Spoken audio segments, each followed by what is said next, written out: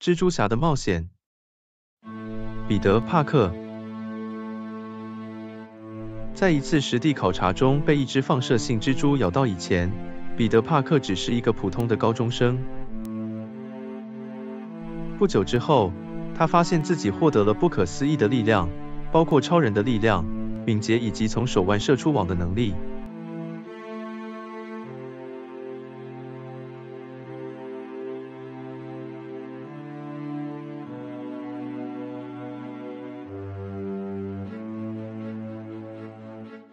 彼得兴奋地测试他的新能力，决定参加摔跤比赛以赢得一些钱。他轻而易举地击败了对手，但当他未能阻止抢劫活动的小偷时，彼得意识到能力越大责任越大。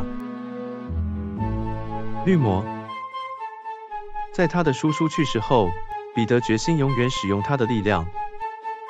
他制作了一套服装，开始以超级英雄蜘蛛侠的身份打击犯罪。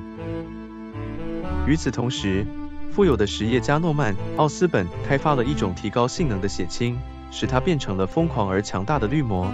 凭借他新获得的能力，绿魔成为了这座城市的危险威胁。蜘蛛侠和绿魔在几场史诗般的战斗中交锋，一场比一场激烈。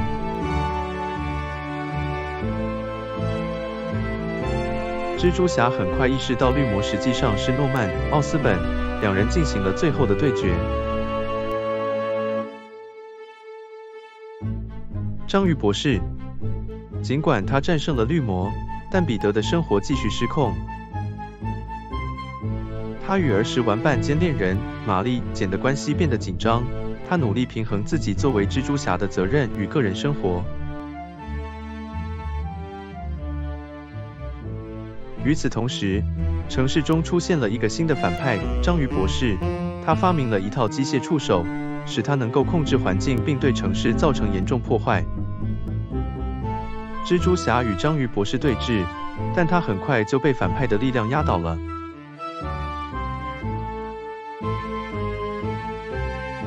在 Mary Jane 和他的朋友 Harry Osborn 的帮助下， Peter 重整旗鼓并击败了章鱼博士。杀人，彼得的生活开始恢复正常，他和玛丽简终于开始了一段浪漫的恋情。